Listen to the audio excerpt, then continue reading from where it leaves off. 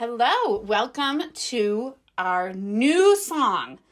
We will be looking at the song, "O Worship the King."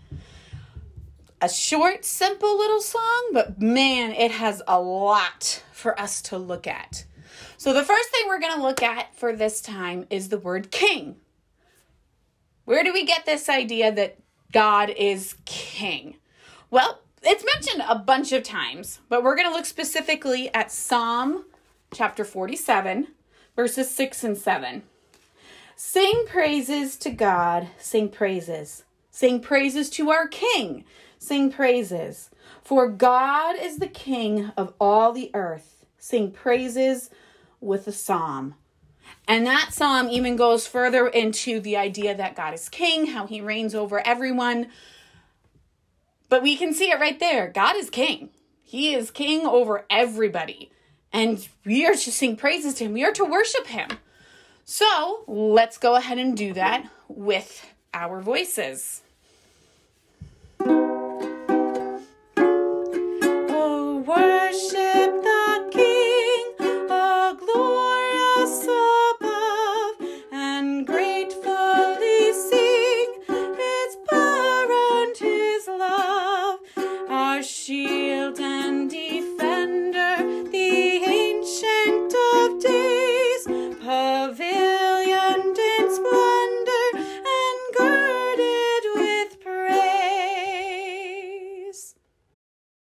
Okay, welcome to our Sunday school lesson. So today we're going to be in John chapter 6, where Jesus miraculously feeds 5,000 people. So we'll be in John chapter 6, verses 1 through 15. Our central truth today is that Jesus is in fact the Messiah whom Moses spoke about. And our key verse today will be verse 14. When the people saw the sign that he had done, they said, "This is indeed the prophet who is to come into the world." And we'll get a chance to look at that verse a couple more times. But first, let's look at our passage. We'll read through it together, and then we'll see what it has for us today. So let's turn to John chapter 6, verses 1 through 15. After this, Jesus went away to the other side of the Sea of Galilee, which is the Sea of Tiberias. Now, real quick, because our verse starts with "after this," let's look just before that at what had just happened. So Jesus had been teaching just before this passage takes place, and it's important to see just what he finished with. So he had been teaching, and he'd been specifically talking to some of the Pharisees, some of the people who knew God's law really well and had been confused about Jesus because they didn't feel like Jesus, they didn't think that Jesus was teaching what Moses had taught. And Jesus said, on the contrary, "How can you believe when you receive glory from one another and do not seek the glory that comes from the only God? Do not think that I will accuse you to the Father. There is one who accuses you, Moses, on whom you have set your hope." So they were actually putting more faith in Moses than God, and they were failing to see that Moses was supposed to be pointing them to God. They were following Moses, but not what Moses was pointing to, and that's important for today's passage. He said, Moses, on whom you've set your hope. Verse 46, "For if you believed Moses, you would believe me, for he wrote of me. But if you do not believe his writings, how will you believe my words?" So that's how our passage starts today, as Jesus had just been teaching them about how they weren't understanding what Moses was pointing to quite right. So now let's look at chapter 6. After this, after he taught them about that, chapter 6, verse 1, Jesus went away to the other side of the Sea of Galilee, which is the Sea of Tiberias. And a large crowd was following him, because they saw the signs that he was doing on the sick. Jesus went up on the mountain, and there he sat down with his disciples. Now the Passover, the feast of the Jews, was at hand. Lifting up his eyes, then, and seeing that a large crowd was coming toward him, Jesus said to Philip, "Where are we to buy bread, so that these people may eat?" He said this to test him, for he himself knew what he would do. Philip answered him, 200 denarii worth of bread would not be enough for each of them to get a little. One of his disciples, Andrew, Simon Peter's brother, said to him, there is a boy here who has 5 barley loaves and 2 fish, but what are they for so many?" Jesus said, "Have the people sit down." Now there was much grass in the place, so the men sat down, about 5,000 in number. Jesus then took the loaves, and when he had given thanks, he distributed them to those who were seated, so also the fish, as much as they wanted. And when they had eaten their fill, he told his disciples, "Gather up the leftover fragments, that nothing may be lost." So they gathered them up and filled 12 baskets with fragments from the 5 barley loaves left by those who had eaten. When the people saw the sign that he had done, they said, "This is indeed the prophet who's to come into the world." Perceiving then that they were about to come and take him by force to make him king, Jesus withdrew again to the mountain by himself. Let's pray. Father, we thank you for your word to us today, and we pray that you will open our ears and open our eyes to understand your word and what it teaches us about Jesus, our Savior, in whose name we pray. Amen. So today, I want to look at 5 truths, five things that we can learn about Jesus and what he's done for us just through this passage. So we're going to look at 5 different things to know about this passage in particular. And the first one is really just what happened. It's the facts of the story. And the first truth is that Jesus has the power to create food.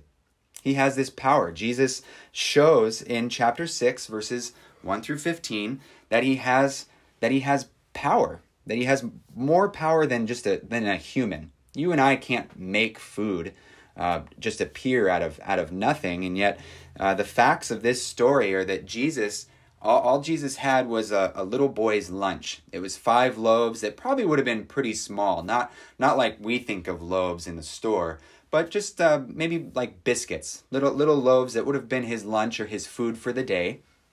And he had 2 small fish, and so this little boy probably could have eaten that for his food for the day. And yet Jesus, when he breaks it and breaks it and breaks it over and over again and distributes it to the people, it becomes enough food to feed 5,000 men. Now, some people will look at this passage and they'll try to think about how many people may have been there, because the passage says there were 5,000 men. So how many kids might have been there? How many women might have been there? We don't really know. And really, the passage demonstrates a miracle. Either way, even if it's only 5,000 men, Jesus took one lunch and 5,000 people had their fill, and there were 12 basketfuls left over. Jesus has the power of God. Jesus is God, and he has this power to multiply food, to create food out of nothing. Jesus can do that. So that's our first truth just from what happens in this story. Jesus demonstrates through this miracle that he has real power. The second that leads from that is that Jesus is the prophet whom Moses told about, whom Moses foretold. In Deuteronomy 18:15, God promised that he would raise up another prophet like Moses. And the Jewish people had been waiting for another prophet like Moses. And yet here Jesus shows that in some ways he's like Moses. He is fulfilling that promise, but he's much more. He's much greater than Moses. This is a greater promise. So they had been waiting for someone to save them. They'd been waiting for someone who would do what Moses did, like in the desert. So if you remember, when Israel was wandering in the desert because they had disobeyed God and they hadn't trusted God, and God punished them, that they would just wander in the desert for 40 years. Well, God used Moses to lead them, and God gave them bread in the desert. And Moses didn't make the bread appear, but he was their leader at that time, but the bread came from God. God brought manna down from heaven, so when they woke up in the morning, there was bread. There were these little crusts of bread on the ground, and they could collect up what they needed for the day, and that's how God took care of them. And so here in this passage, when Jesus made bread, it reminded these people of their history. in the desert. It reminded them, oh, God makes bread to feed us. And so this is maybe fulfilling that promise. Back in Ezekiel chapter 34, so another prophet who came long after Moses, but long before Jesus, Ezekiel prophesied that God would come and take care of his people in this way. God was telling Israel's leaders that they hadn't done a good job taking care of his sheep, but that one day God would come himself and would take care of his sheep, his people. He would gather them in, and he would take care of them and heal them when they got hurt, and he would lead them to good pasture. He would make them lie down on green grass, and he would give them food. God himself would take care of them, would bring them in, give them good grazing land, and draw them to himself and care for them. This leads to our next point. So not only is Jesus the promised prophet that would come after Moses, but Jesus is not just a prophet. Jesus is God. Jesus is God. And Ezekiel 34 kind of hints at that, because God says, my shepherds, the people that I've put in charge of Israel, haven't done a good job. Now I'm going to come and be their shepherd, and I will gather them in, and I will take care of them, and I will feed them. I will be their shepherd.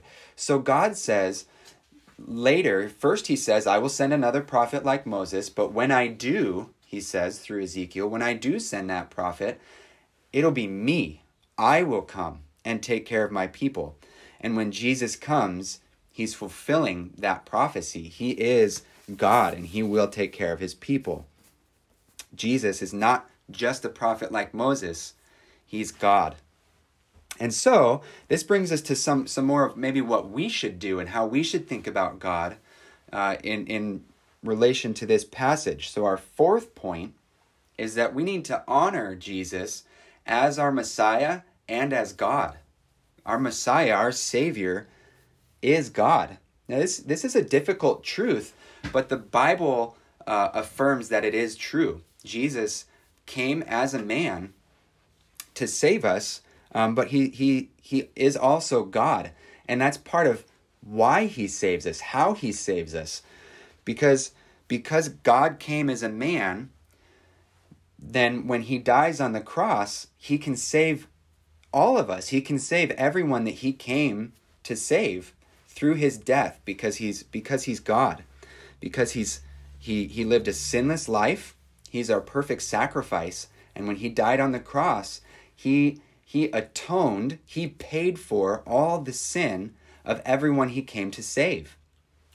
So this is amazing truth, that Jesus is God, and that God came to save his people. God says no other person could do it. No other human being could draw my people in and rescue them. No other shepherd could do it. Not even David, my beloved king, who is a man after my own heart. Not even David could do it, could change people's hearts. But God sent his son to come and die for us in our place to save us. And we see, because of what Jesus did in John chapter 6, is just one more example, one more miracle that shows that Jesus is who he said he is, and he is God. Because Jesus is God, we can thank him for saving us on the cross when we believe in him, and we can worship him. We can worship Jesus because he's God for all of his wonderful works that he's done, all these amazing signs that he's done. Jesus is God. So we honor Jesus as both our Savior and our God. We worship him. And a final point here that we can see out of John chapter 6, and especially out of the way that people responded to this miracle afterward, is that we need to desire Jesus more than we desire food. And that sounds a little silly. Of course we should love Jesus more than food. But you notice when Jesus made food for people, when he performed this miracle, a lot of people kept following him because they wanted more food. And later, when Jesus starts teaching them again, they keep asking about bread. And it's a little bit awkward because they ask him, well, what about bread? What about feeding us? What about before? And they're kind of hinting that they'd like him to make them lunch again. And Jesus tells them, this is much more important than bread. And you need to come after me because of what I'll do for you, because I'm not just here to give you bread. I am the bread of life, Jesus will say later. So it's important that we see Jesus not just as someone who gives good gifts, even though he does, but maybe you've had a birthday recently, or you're looking ahead at Christmas and you think about gift giving. When someone gives you a gift, of course, we appreciate the gift and you can be happy about the gift. But who do you thank? Do you thank the gift? Of course not. That's a little bit absurd. We don't thank the gift. You thank the person who gave it, don't you? And you show your appreciation to the person, not to the gift. And that's a little bit of what we need to learn from a passage like this. Jesus gives us great blessings and he gives us great things. He gives good gifts, but our affection should always be for Jesus. We always want to turn our hearts to Jesus because he's good and he is better than the gifts that he gives. Jesus is the source of life. He is the source of all goodness and light.